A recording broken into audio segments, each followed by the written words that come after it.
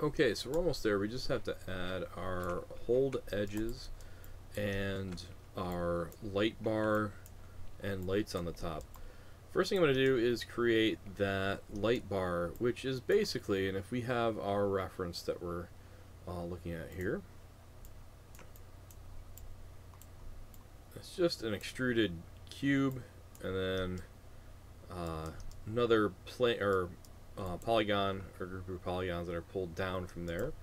So how we could do that, if I create a cube and move that up, I'm going to go into my top view.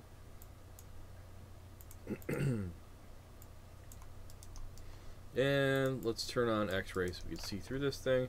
Okay, so you can see the light bar is here and it goes into there. Start this around here first. Okay.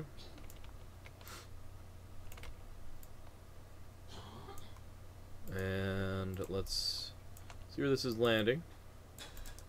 Let's tuck that down in. Let's pull up our reference again. So it's coming out, turning inwards, and then going into the middle here, and I'll mirror that over. And then we have this extruding outwards as well. So you can see that that's just edge loop that's been applied and another edge loop that's applied there. So that's pretty basic. Without looking at my reference, I'll show you how I do it here. I'll have this down. I'll grab the face. I'll pull this up. Maybe at about here. Pull that up again and move it inwards. Let's look at that reference again. Okay, so up, up, up. So that's one long one right here. That's the main one, and then one more extrusion. So I actually have all those. I just kind of screwed that up. So let me just move this up, like that. That's looking similar to it. These two actually would be even. We'd pull these down. Let's move these kind of up a little bit more and over. Okay. We can adjust this too. Let's just pull that one up and these upwards a little bit more. Alright. If I grab this one and hold down shift and drag that out, and I'm going to use my scale tool and I'll scale that to make them even up. So I just pulled that back on the scale. Hold down X and snap that to the grid. I'm going to delete that one because I don't need it. I'm going to move this down a little bit more. Actually, let's move both of them down to keep that shape maintaining itself. It's looking pretty close to the reference. Alright. Now we need to get that other face pulled out here. So if we grab this one, just hold down shift, drag that out, and push that straight down. And let's push this into the ground, or that area right there. So that's good. Now, if I hit 3 on the keyboard, you'll notice that it's definitely not using any hold edges here. So we need to fix that. And that's pretty easy to do with a model like this. I'm going to actually turn off my reference because it's getting way everywhere here. With this one, I'm just going to go into my modeling toolkit with the multi-cut, holding down the shift and control, click here, double click and move that down. We'll do that with this one here as well. So multi-cut, and we'll let me turn off my snap to 1. Let's see if that helps. Much better. So we'll go around here to hold that, and up here we need to do that right underneath where these two connect, right here and right here. So now if I hit 3, you'll notice that that's actually keeping a little bit more of a rounder shape. It's not 100%. You can see that we're missing some of the depth as it goes straight down, and that can be fixed again by just grabbing all these vertices And yeah, that's actually, look at that, it's a rectangle, it's not a square. So I need to push this down until it maintains sort of a square shape. That way when that actually is smooth, it maintains that round shape because it'll round that out. Okay, that's better. If I hit 3, much better. Still a little bit off in some areas. I can tweak that. I want to hold edge on this too, just to make that stay in that shape. We can do this, and if we hit 3, getting kind of that type of shape. Not bad. I'm also going to make sure that it's a little bit higher, so let me make sure I'm in my, I think it was side because I screwed up that earlier. And let's go into our reference. Yeah, it needs to be just a bit higher. And let's just push this over a little bit. Alright. Now, I need to make some lights. All those lights is a sphere that I squished. And I also pushed in some of those edges to maintain a hold edge. So we can do that very quickly. I'll create a sphere, and I'm going to reduce my polygons because I don't need it to be that detailed. So let's just go like 10 by 10. Actually, 10 by 10. That's good. Let's rotate it 90 so we have it more of like this type of a shape. And I'm going to push it back to this. And let's go, for me it's back. It hopefully is the side for you. And let's turn on X-ray so we can see what we're doing. There we go. Scale that down and over. Pretty close to that. That's pretty good. Now I'm going to just grab all my vertices in the front. So all this, and push it in. Now if it's not 100% there yet, we can double click on this edge loop, push that in some more. Maybe just pull these out a little bit. We can also scale this down a little bit. If it doesn't match 100%, I have some more edge loops in the other one. I might have just started with a smaller circle, so that's not a big deal.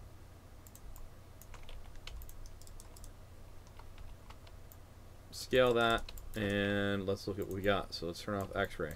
That's good, but it's not going to stay like that if we don't turn on a hold edge.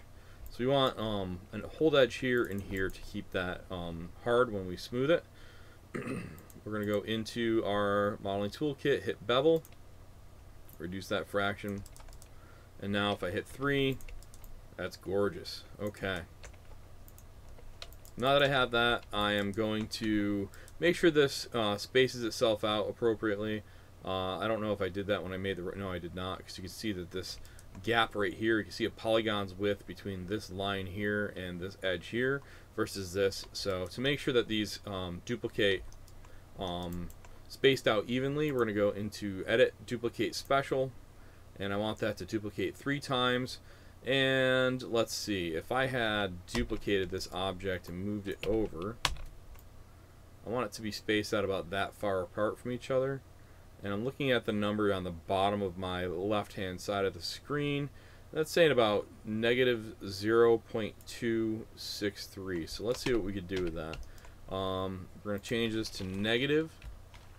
And 6440 I had, so 2, 3. Let's apply that. And there they are. They're spaced out pretty nicely.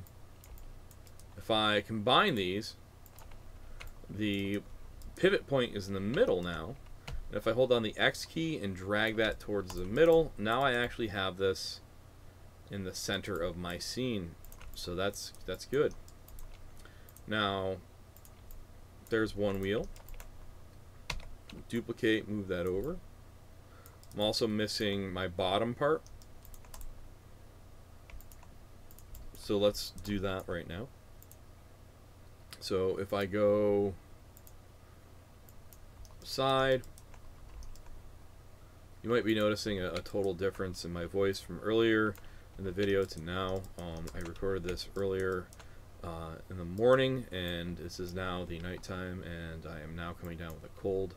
So just a constant reminder for all of you to make sure that you guys are taking your vitamins and you know, not sticking your fingers in your eyeballs or anything weird like that while you're working in the lab, because you never know what the person that was using that computer before you was doing.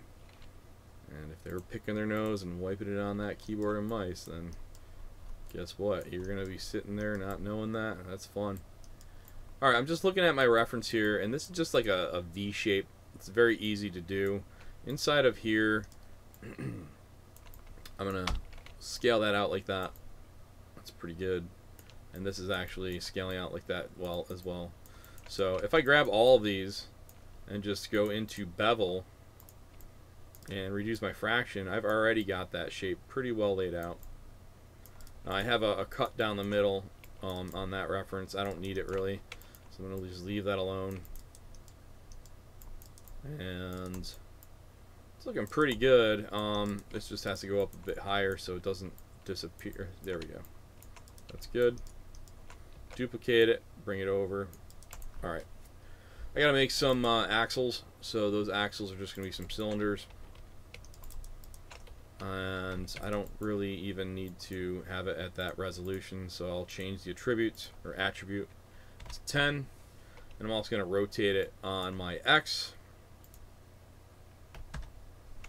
So I have it something like this. Scale it way down. That's a giant axle. The nice part is that would never break on you, but holy cow.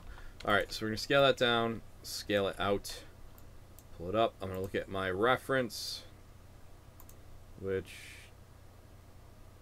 side for me, it hopefully is not the side, but it's front. Just lining it up with the reference again. Line this up as well, because it looks like my scale is off a little bit. There we go. So we're almost there. There we go. Make this the center of that object. That's better. Alright. Duplicate, bring that over for now. I can align all this later, but I'm just quickly putting this together. Wheels are on. That's good. Alright, all that's left, I gotta add myself some hold edges on this, because if I don't have that, notice how gross this looks. It looks like a melted Hershey bars chocolate car or something like that. So not so cool. It also looks like there's that old arcade game that had these type of shapes on it back in the 70s, before my time, but it's very creepy looking. So let's not do that. We're gonna add some hold edges. And where do we need that? Well, we need it on the bumper. We should probably put it along this edge here. I don't mind the curve downwards on this, but the windows definitely shouldn't be round. And the bottom of the car and the bumper, the back of the cab, all that stuff needs to be fixed. So let's do that. And that's just a matter of double click, hold down shift, double click, double click, double click, double click. And if you're watching at home, you can sing along with me. The double clicks. No, don't. It's terrible. Let's just keep going. We gotta keep double clicking across everything and making sure that we're making these hold edges, and that's gonna prevent any of this from deforming into these round blobs that we see with geometry if we hit smooth. Okay, that's pretty good here. I'm actually going to add it here just in case.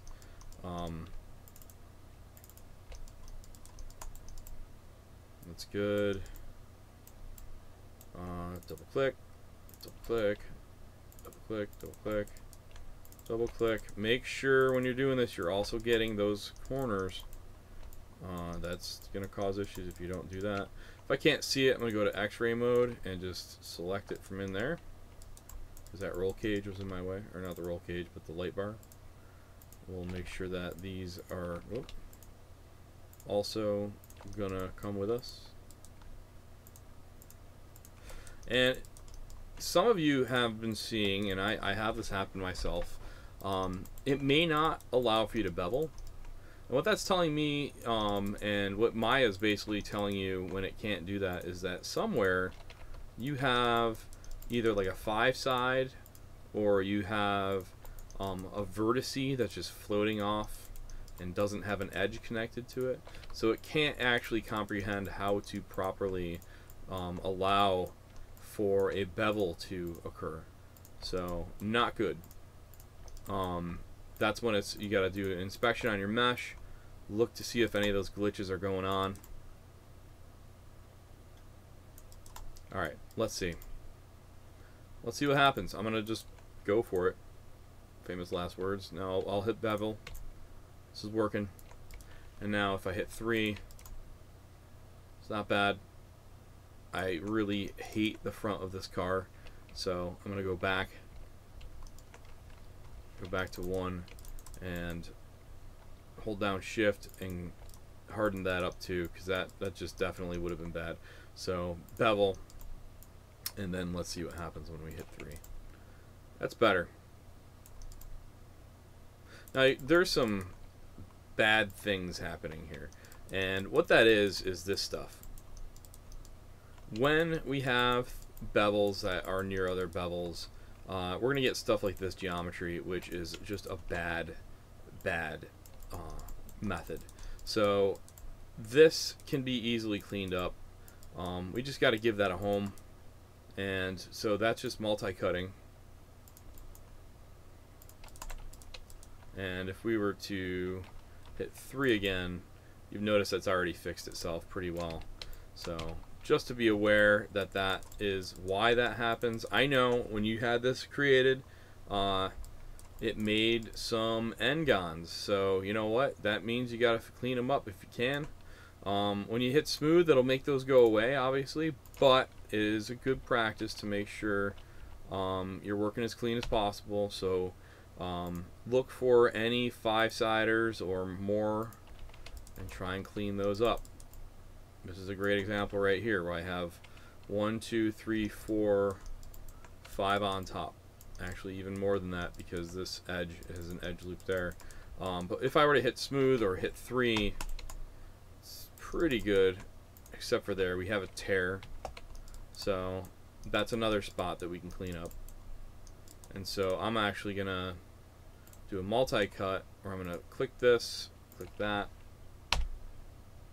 click this one, and then that one, and then now let's see what happens if we hit 3. Alright, that fixed that a little bit. You still have a bit of a bump there, and we can fix that with selecting both of these. Hit delete. You'll notice I didn't actually hit edit delete edge vertex.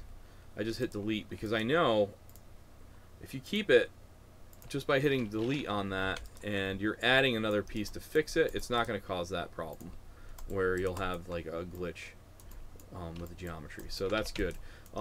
Where it's indenting right here, I can just go in and grab those vertices and edges and pull that out a little bit more, so it's defining that again, and that's good.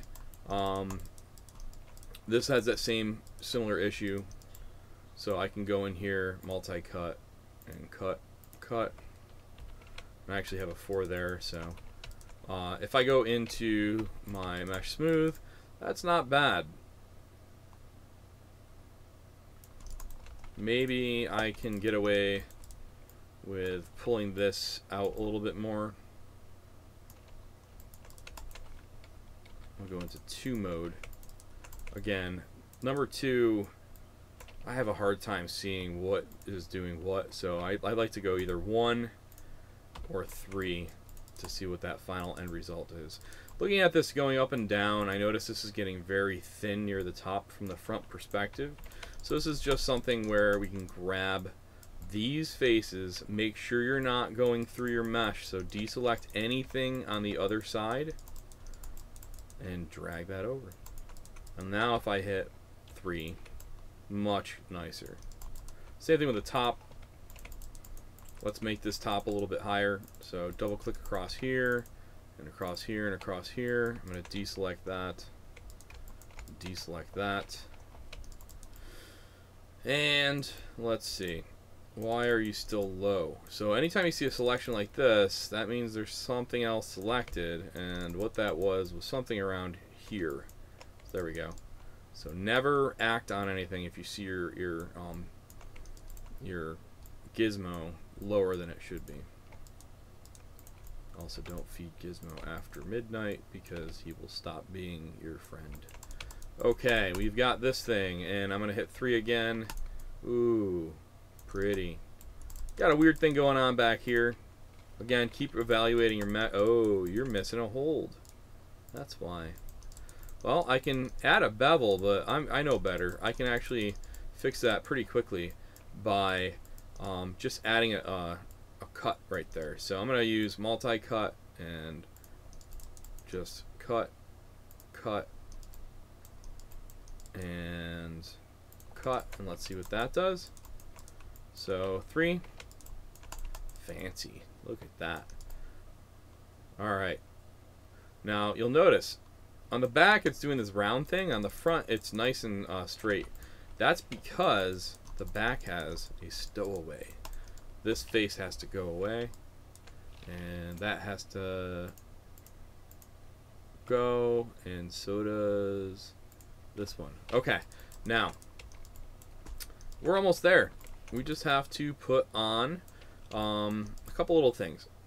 So let's see if we can make, now the reference doesn't have this, but let's see if we could do this right here. Let's add some lights. And by now you should be a pro at this, right? So we're going to grab this face, and I'm going to scale that down. And scale that. And I'm going to see if I can grab these edge loops. Double click, double click, double click, double click, bevel. Gave a bit of a weird shader there. Let's see what that did. Okay. So Maya doesn't really like what I just did. We can also, let's say, I'm going to get rid of these.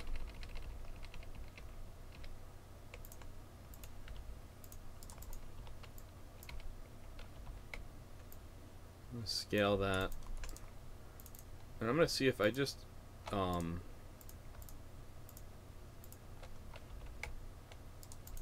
scale that one more time. And I want to see if I just bevel this, what that will do to my geometry. So bevel, and 3. Whoa. Okay, Maya doesn't like that one either. So play around with this and see if you can come up with a solution for headlights that you like. That's going to be a challenge for you guys. I know of a solution. I'm just showing you things that aren't really going to go. And then add a license plate on the front and back. So once we're all done with this, we're going to take it all,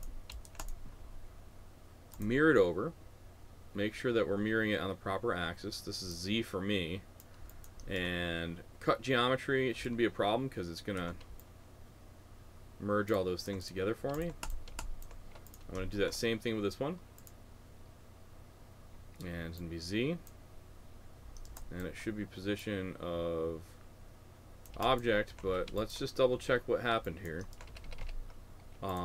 Okay, object isn't going to work. I should do it so it is my pivot point. Hit D on your keyboard and snap that by hitting either holding down V or X to snap to your grid, and then now mirror on the Z. Turn off cut geometry, much better. And let's just double check that these merged. They did. Okay, let's combine everything.